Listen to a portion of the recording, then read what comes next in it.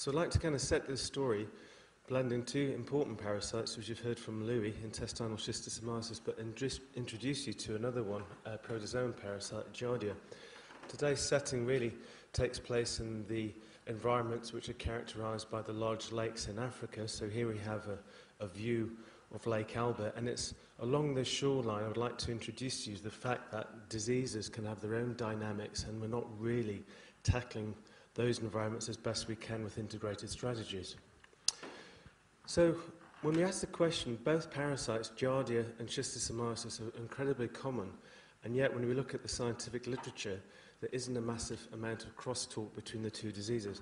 So a very cursory example of literature going back from 2012 to 2015, we can see studies on the epidemiological control of schistosomiasis dominate. This is not specific to Africa, this might be considered to be a global appraisal. But interestingly, whilst Giardia is incredibly cosmopolitan in its distribution across the world, we see fewer studies, but more importantly, we don't see much dialogue between schistosomiasis and Giardia formally. And where we do see that, it's often in clinical case reports. So a child, for example, might have a thorough parasitological screen or a health screen, and therefore they pick up these parasites simultaneously because they have better access to diagnostics and facilities. So I think everyone would agree that within medical parasitology, as a helmintologist, it's often quite difficult to dialogue with the protozoologists and vice versa.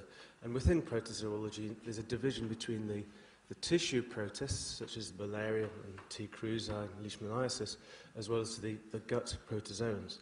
But I just want to also show that when we kind of think about trying to bridge the gap between schistosomiasis and Giardia, we also have good reasons to explore this commonality, because both are waterborne diseases, both are found in impoverished environments, and both of them are able to exacerbate and thrive within poverty conditions.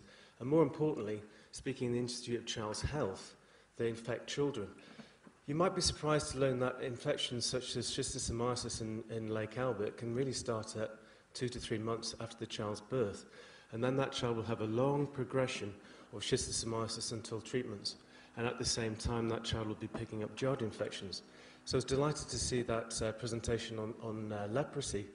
Specifically, there's all these associations put in temporal dynamics. So when you think of who gets infected, when, and why, and the duration of those infections, it's a very unusual environment. So to remind you, the schistosomes live inside the vasculature system, large parasites about the size of a grain of rice. The intestinal protozoa, such as Giardia, much smaller, live inside the lumen. And when we think of ways in which we can cross this divide, we have some technical difficulties. First of all, even though you can identify both those parasites with fecal microscopy or colposcopy, we use a cat-o-cat technique for helminths, which is detecting the eggs, but that is unable to detect the Giardia.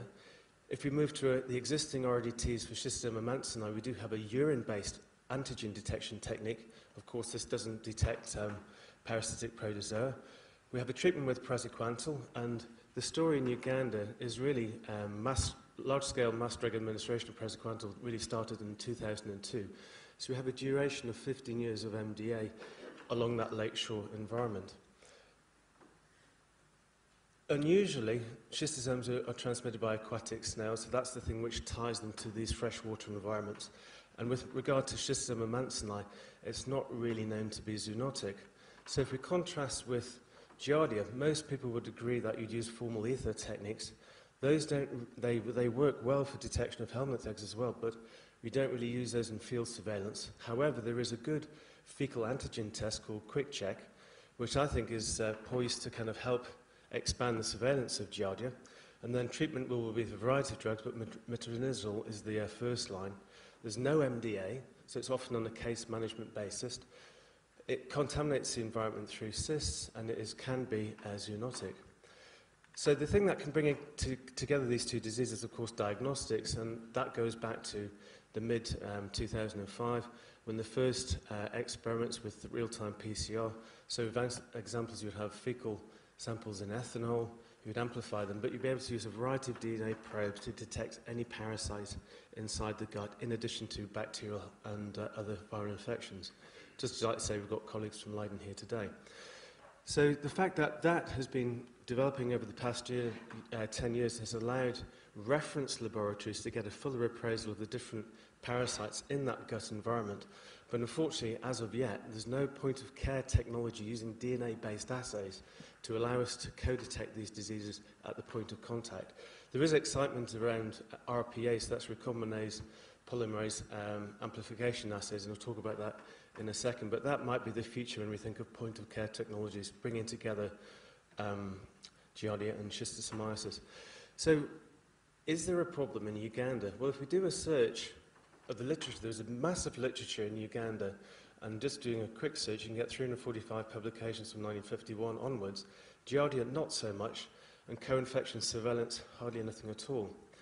So, a recent paper on schistosomiasis has access to mass drug administration and looking at refusals. Interest in Giardia, funny enough, is not from a human side, it's looking at the zoonotic potential of the parasite in animals such as gorillas. And the one which is the co-surveillance is actually just a generic review of parasitic diseases with regard to nutrition. We'll pick that up in a second. Also, an interesting thing, when you think of the widespread nature of Giardia, unlike schistosomiasis, there is a global atlas of helminth infections, and here we have the map of schistosomiasis in Uganda. Notice hyperendemic zones around Lake Victoria and Lake Albert. Pose the question, do we have a map for Giardia? We don't. So there's actually no information on this parasite at all at a public health level to kind of look at the associations between the two diseases. So that led us to a survey which we were able to complete in June last year. We were surveying at 5 schools along the shoreline. In addition, we're doing snail collecting surveys to look at active transmission of schistosomiasis. And of course, that gives you into close contacts in water. People use water for a variety of different reasons. For schisto, you'll catch it through exposure to contaminated water, but don't forget you'll also catch it through drinking, which is another mode of infection which draws together Giardia and schistosomiasis. So using that quick check, we were able to look at the schools on the immediate lakeshore, and this is the kind of quick check assay, so you can see if you have a stripe there is a positive reaction for Giardia. It also co-tests for cryptosporidium. Anyway, the long and the short of it was, when we examined the children for 3 major parasitic diseases, schistosomiasis, giardiasis, as well as malaria, these children are hyperinfected, and I think there's a bit of a public health shock, to be honest. So in school 3, Runga, prevalence today, or last month, 95% of children have got Giardia. That's revealed by PCR, but half of those children have got heavy infections, which you pick up with this clinically relevant RDT. Schistosomiasis, 85%, malaria, 61%. These are very parasitized children living on the shoreline of Lake Albert, and also they still have advanced morbidity associated with schistosomiasis. Now, having worked there for a number of years, I'm a little bit disappointed that the progress with MDA has not really shown the benefits it might have once promised. So here we have Runga School, which is on the shoreline there in 2003, and then today Runga School is still impoverished. However, the intensity of infections, I'm afraid to say there hasn't been much change even after 10 years of MDA. So with regard to looking at those associations with heavy Giardia and other diseases, well, first off, there's a strong association with blood and stool. Next, there's a strong association with egg patent schisto, so it's probably about a 3- to 5-fold association of egg patent schistosomiasis and heavy giardiasis. And interestingly, there's a strong association with anemia, and I think this also manifests with other impairments such as stunting. So just to point out, it's again along this lakeshore environment where these 3 diseases are really hyperendemic, so that could be considered to be a really tight red line of hyperendemicity of those 3 diseases. So when you think about the biological plausibilities of why there's so much giardiasis, because when you go away from the lake, there's still quite a bit, but it's low intensity infections. You might consider the following. If you have a healthy gut, it's able to clear infections, and often Giardia can be transient and then it can be cleared. But you might imagine that, as we heard this morning, there's a predominant Th1 response which is allowed to clear that Giardia infection. Having said that, if you have an underlying pathology because of schistosoma mantsoni or malaria, malaria, funnily enough, actually damages the bowel and will cause abrasions, but it also will allow perhaps colonization sites. So here we might have the exit sites of the eggs in red, these might be colonized by Giardia parasites, and then the whole bowel environment's probably skewed towards a Th2. And I think those two things, as you would know, if you have regular parasitic insult to the surface of the bowel, it will cause malabsorption because the villi become reduced, and eventually you'll stop to absorb your food. So things like tropical enteropathies might also lead to a microbiota shift, but that's also resultant because of this generic pathology of schistosomiasis.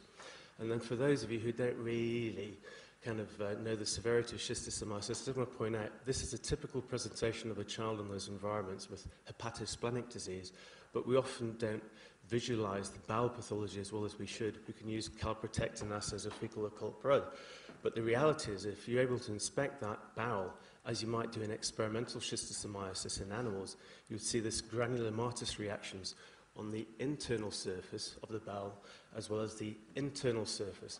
So, of course, we don't do colonoscopies. This environment is too much of a resource-intensive setting, but for those who have done colonoscopy with japonicum, you can see internally you have a lot of inflammation and also granulomatous reactions. So it's perhaps very obvious that these sites must be good colonization environments for other parasites.